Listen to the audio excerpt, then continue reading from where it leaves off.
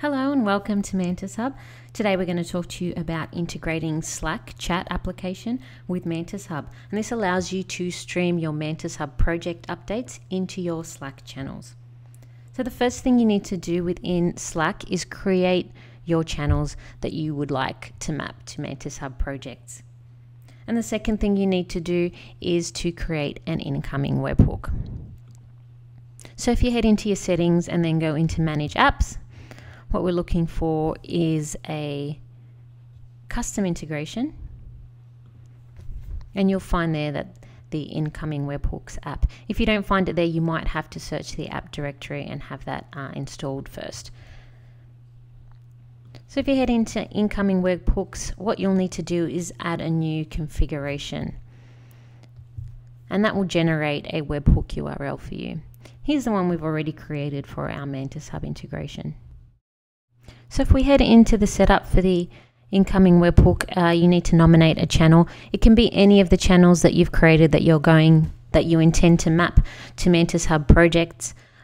We will do the actual one-to-one mapping of projects to channels within the MantisHub plugin. So just pick any of those channels that will be used for the MantisHub integration. The next thing is this webhook URL that's been generated. You will need to copy this URL so you can paste it into the MantisHub plugin setup. You can add a descriptive label, you can add a custom name. You can also add a custom icon which will appear in the Slack notifications. That's pretty handy to allow you to know where the notifications come from. If you do want to use the MantisHub logo, we do have that available in our KB article for you to download. And then you just click Save Your Settings.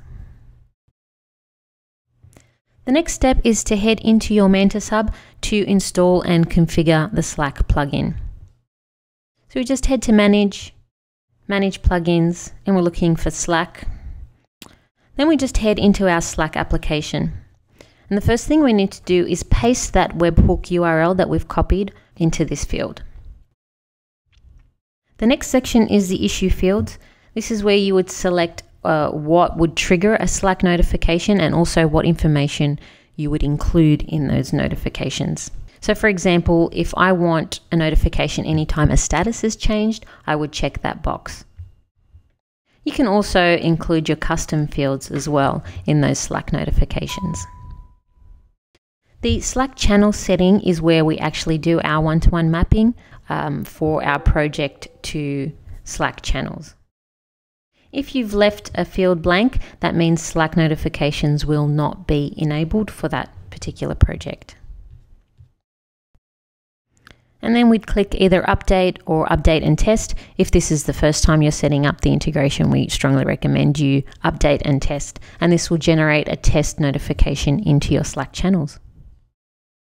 So if we have a look now at our Slack app, we'll see that in our channel, there's the test notification that will have been posted to every channel that you have mapped to a MantisHub project. And here's a sample of a issue creation notification.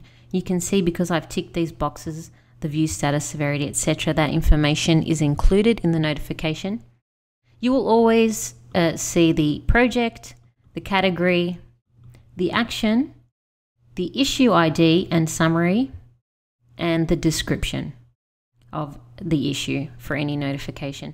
This issue ID and issue summary are hyperlinked, so you can always click on that, and that will take you straight into your MantisHub, straight into the issue. This is super handy when you're using the mobile app as well, so you can click on those links and within the app head to your MantisHub service and do whatever you need to do with that issue, and then just head back into your Slack application. A couple more examples of the Slack notifications.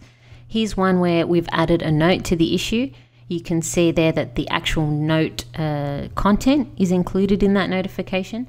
That's because it is a public note that was added. If you add a private note to an issue, that information will be hidden. Here's an example of an update notification. You can see that the assignment was changed as well as the status, and that's triggered a notification and included the actual update information. One last thing to note is the access to the Slack notifications will depend on your Slack access, not on your MantisHub access. So if you have a project within MantisHub that's mapped to a Slack channel and a user does not have access to the project but does have access to the Slack channel, then they will be able to see that notification. And that's it. If you do need some more information on the integration, feel free to head into our knowledge base and look up that Slack integration article.